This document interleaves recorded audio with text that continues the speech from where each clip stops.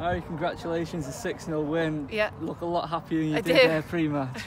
I was nervous before the game, very happy for the girls, and just had run at the club. Fantastic performance from everyone. Great start to the first game of the season, so 6-0 win.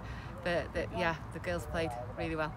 Actually, it won't surprise many of the fans that saw her at the racecourse ground to know that Rosie Hughes got the first goal and went on to score a hat-trick as well. It makes such a difference having a player like her up front, doesn't it? Yeah, it's brilliant to see so many people coming to watch today. Really nice, and fantastic to see Rosie getting the hat-trick, and she's tried to steal the ball at the end of the game. So yeah, very good. And as well, Lucy got a goal, as well as Rebecca with 2. So great, more than one goal scorers I'm trying to say.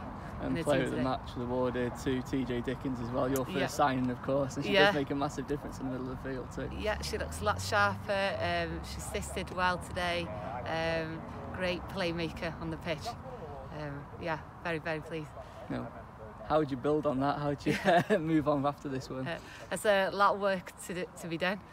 Yeah, it's just a great start, but we'll just be looking at the positives, and still I don't want to say too much, but it's a massive month ahead of us, because we've got 3 big games coming up so far. So how do you keep the players grounded going into those games? Obviously absolutely delighted with the 6-0 win. How do you keep them grounded now looking forward?